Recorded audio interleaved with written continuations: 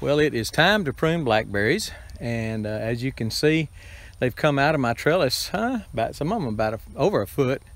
So I'm going to be pruning the tops of them. I'm going to prune at 4 feet. You can prune at 3 feet, 4 feet, 5 feet. It's really up to you. The taller they get, the more likely they are to fall over. So I don't want them to get too tall, because when I prune them, they're going to start forming those laterals, and the laterals is where they make a lot of leaves and they will make most of their blackberries.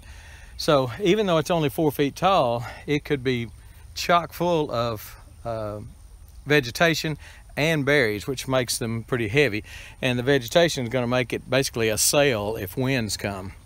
So easily blown over if you're not careful. So let's go ahead and prune some of these. I've showed you before on other videos. This is my container garden, as most of you I'm sure can see, and it's time to prune blackberries. Let's do that. This particular one is about 4 feet tall. I just took my measurement of it. You don't have to measure these. I'm just doing it for demonstration purposes. But it's about 1 inch shy of 4 feet, about 47 inches tall. So what I'm gonna do is just pinch the top of it off. Let me see if I can get a good close shot of that. So right here on the top, you'll see the growing tip. That's where it's gonna continue to grow up. And I just wanna pinch that off. It's easy as that. Now, I got one over here a little further down that's quite a bit taller than this, and I may have to use a little pruning shear or scissor on it. This is the same way. It's about 4 feet tall. I'm gonna take that top, just that little part right there off of it. Right there. When they're real small like that, they pinch off easily. It's something you can do with your fingers, especially if you got a fingernail. I don't have any, but so it pinches off real easy. And I'll tell you why you're going to do this later, but let's pinch a couple more. Now this one has gotten quite a bit above 4 feet tall. 4 feet for this one is about right there. I'm going to try to keep these uniform. So instead of pinching that off, because it might work, but it also might leave a string when you pinch it, and therefore injure the plant. So I'm just going to take and cut it off like that. Now at this point, I can strip these off, put that in soil, potting mix, real loose mix, and begin a propagation process. This time of year is not great. Summer's not a great time to propagate because it's just too hot. But it can be done. I have done it in the past. I've got an entire playlist on propagation. You need to check out that if you're interested in free plants, because that's what this will give you, free plants. So there's my 4 foot mark on this tallest one. I've got another one over here that's pretty tall. Let's go over there and get it too. Okay, again, since I'm trying to maintain somewhat of a uniformity here, I'm gonna go ahead and measure 4 feet. 4 feet is right there. You certainly don't have to do that. I usually do not do that. It's just I'm growing now in a different, I've got a new trellis. I'm growing in containers. I'm just, a lot of this is new for me. I've grown blackberries for years, but it's kind of new for me to grow in containers. So there's that. And I could try to propagate that. Not sure if I will yet. If I do, I'll let you know. But just pull the leaves off of it, leave a little bit on top. You don't want it to grow leaves, you want it to grow roots.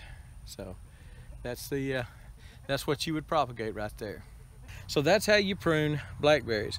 Now let me zero in on a couple of these and show you the difference before and after. So I don't know if you can see that real well, but see that little lateral growth right there? In tomatoes, we would call that a sucker. But what we're going to do with that little dude right there is going to grow out and become a whole new blackberry branch that is going to really put on the blackberries. So the reason I'm showing it to you now is because I want to show it to you later, and so you can see that and see how small it is right now. Whether I'm focusing, I'm out in the bright sun. It's just hard to tell whether I'm focusing right or not. So as you can see, they're about an inch long, and I'll give you an update in about a week or so, so be sure and subscribe and ring the bell, get all the notices, the updates. And same way with this one here. It's got a few laterals, but they are going to start really getting long. The pruning process encourages those laterals to grow, encourages the blackberries to grow, because the blackberries, as I said before, most of the blackberries are going to grow on your laterals. So you're getting more blackberries like this. You're managing the height of your plants, which is good for them falling over and having other problems. And so that's why you do it. But I'm going to show you the results later on about how it looks, how the whole process looks, and how that starts taking off, because that will start really growing now. If you haven't seen my blackberries in the past, this is my first year to do containers, and I am just completely impressed. These are self-wicking tubs, and on the end is an earth box. I'm experimenting with an earth box, and hopefully that will be hopefully the earth box will do a good job. I may convert completely to earth boxes. I don't know. Use these blue ones for vegetables or something else. The earth boxes will last a long time, and I'm not sure how long these blue tubs are going to last. I've heard 5 to 7 years, and earth boxes will last, 10, 15, 20 years. So that's why I've got an experiment with an earth box, and I'm just experimenting between the two systems, the earth box system and the self-wicking tub system. If you don't know what a self-wicking tub is, look up there, right about now, and I'll show you how I built these.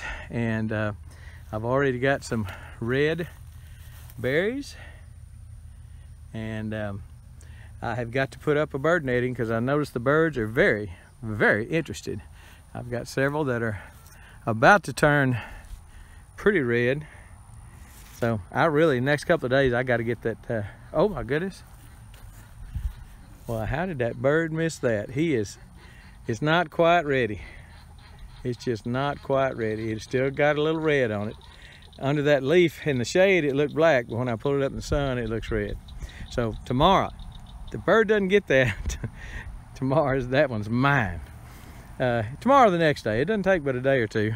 Once they start turning like that, and that's a nice size berry. That's 1.25 inches long.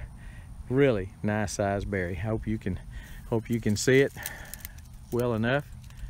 And but these are Prime Arc Freedom blackberries, all of them except the one in the earth box. The one in the earth box is a Wachita, pronounced Wachita, starts with a Q, Q-U-A-C-H-I-T-A. And I've grown them in the past. They produce a big berry, a sweet berry, really nice, but they just didn't reproduce themselves as well. But this time in this earth box, that's a brand new cane. Got a brand new cane over there, so they're reproducing themselves pretty good over here. So we'll see how that goes. But I just wanted to show you the pinching, the pruning of the blackberries.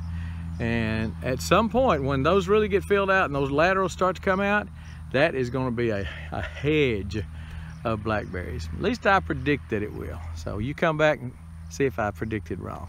Prune your blackberries. You'll get more production out of them. They're more manageable. Several good reasons to prune your blackberries. So do it. And we are gone.